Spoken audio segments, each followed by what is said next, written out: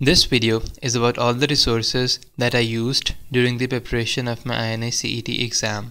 Starting off with Anki, this is by far the best resource which I used during the preparation, and I've made a separate video covering all about Anki. Next up is First Aid. According to me, it is a 4 out of 5 star resource book which is primarily used for USMLE Step 1 exam but has most of the stuff that will be asked in the Indian PG exams as well. Now I give it 4 out of 5 points because it is a book, 700-page book that is filled with facts. So how do you think that you will remember these bunch of facts or these? The harder way is to read and revise things again and again and again, and you still might not remember it during the exam. So the better ways to do things are by using Sketchy and Pathoma. Sketchy is 5 out of 5 star resource for anything that requires rote memorization, for example microbiology, pharmacology, and some topics of pathology as well. The best thing is that it is based entirely of the facts of First Aid, so once you're done with Sketchy, you don't even have to read those topics from First Aid. Now this is a comparison of the boring text of First Aid versus that of Sketchy. So you need to remember the fact that thiazolidine ions increase the risk of fractures. This was in fact one of the concepts or one of the facts that was tested in the INICET exam, this INICET exam. So it is of course covered in First Aid, but how do you think that you will remember a single phrase out of a 700-page book that is filled with similar phrases? Sketchy makes things easier. So this is the same sketch of Sketchy pharmacology, and this is the sketch of anti-diabetic medications which are not based on insulin. And Sketchy divides the sketch into different parts. So in this sketch, the top left corner, this section is dedicated to thiazolidine ions. And as you know, thiazolidine ions are also known as glitazones. And Sketchy makes this thing easier to remember by the fact that this girl has been sprayed with glitter. So glitter for glitazones. And this boy represents the side effects.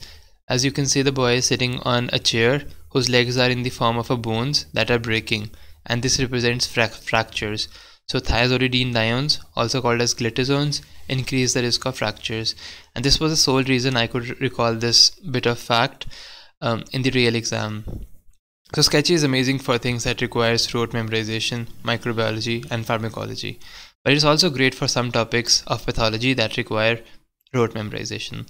For example, neurocutaneous disorders, tuberous sclerosis, neurofibromatosis, etc.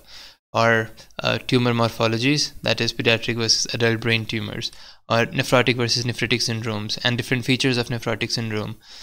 This is, I think, different features of nephrotic syndrome, I think, is a topic that requires rote memorization. For instance, you have to remember different features of all the nephrotic syndromes, and Sketchy makes these things easier to remember.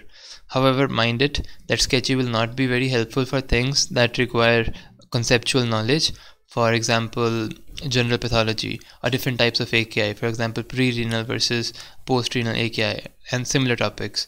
And for these I would recommend Pathoma. Now Pathoma is the single best resource that I used during the preparation. It's a 218-page book that would cover most of the pathology that you would need for any of the pathology exams, and similar to the other resources, it is also based off First Aid. But Pathoma has not been written by any random dude making pathology stuff, no. Pathoma has been authored by Dr. Hossein Sattar, who is the author of chapter number 18, Female Genital System and Breast of Robbins Basic Pathology. And I can vouch that of all the pathology resources that you must have used, this would be the best resource out there. Dr. Hossein Sattar knows his stuff, and I cannot thank him enough for creating this resource. Now Pixorize is a resource that is similar to Sketchy, and it's quite popular for topics of biochemistry, and it makes pathways like purine synthesis, collagen synthesis, etc. easier to remember. I've given it 3 out of 5 points because these pathways are not routinely tested in the INICET exam. Now talking about the pricing, Pathoma is actually reasonably priced at $100 for a 12-month subscription, and they will also ship you the text of the Pathoma, that is the actual book of the Pathoma. Sketchy is a bit costlier. It is $300 for 6 months, but the good thing is that you will get a bundle package of Sketchy Pharma Micro and and Pathology, and it will also include clinical topics. They are now actually making clinical videos as well. I don't know how useful they will be, but I can surely vouch for Sketchy Micro and Sketchy Micro and Pharmacology and some aspects of pathology as well. Now, talking about the free resources, Onlinemeded is a website that has videos that are free of cost, and it is especially good for medicine, especially these topics of medicine. If you have time, I would recommend that you at least watch these videos of Onlinemeded if you're not using any other medicine resource. Uptodate is a great resource.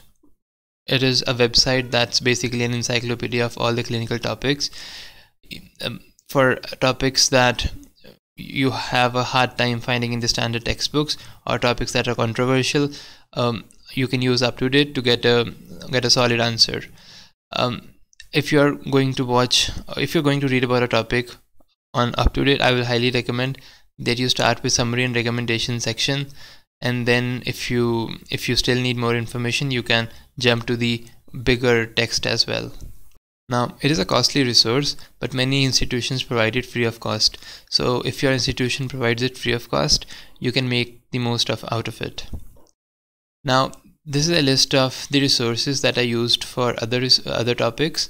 I will not read through this list because there's nothing to explain, but I have supplemented all of these resources with Anki. Now, talking about the Marrow Qbank. Well, to be very honest, I've not used any Qbank extensively to recommend for or against it, but I would highly suggest that before doing this Marrow Qbank, or perhaps any other Qbank, you should have a thorough knowledge of the previous year topics. So if you're looking for a resource for MCQs, start with previous year topics, previous year papers, and then you can move on to any of the Qbanks.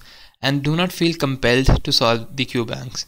If you are able to solve a topic or a subject comfortably in the previous year papers, you can be reasonably confident that you don't need to do that topic from the Qbank, and you can maybe skip that topic from the Qbank.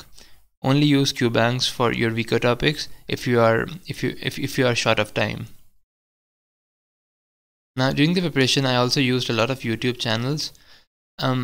So this is a list of the channels that I used.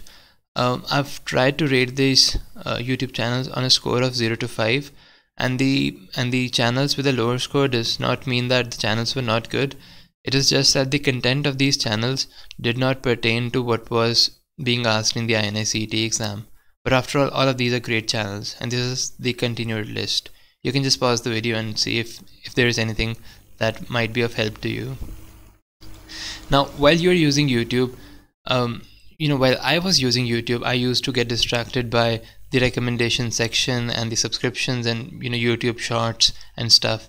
So I used some add-ons that would make the YouTube look like a clean slate, and you would just type in whatever you require to search for in the search bar, and then it will just give you a list of the topics that are related to the search input. So I think this really helped me because I did not get distracted, and I've made a separate video about how to use add-ons and what all add-ons I used while using YouTube. Now, I used many of the innovative study techniques while I was studying during my medical college. I would not recommend it for people who are short of time or who are already in their dedicated study period, but for students who are in the medical college, they can use some techniques like this. So what I did was that I started making my own videos, and it did not require much of anything, just your mobile phone, and I purchased this stylus. It's just a pen that has a rubber tip at its back, so it works like a stylus, and it cost me like 20 rupees. So I started making my own videos, and I would just watch those videos before any of my exams, so it would just help me revise things quickly, and it also kind of reinforced my understanding of the topic. And your videos do not have to be any fancy videos, just some basic videos, just some line diagrams and stuff. But I promise that it will greatly help you. And that's all the resources that I used. Do watch my other video about Anki. I think it will help you a lot.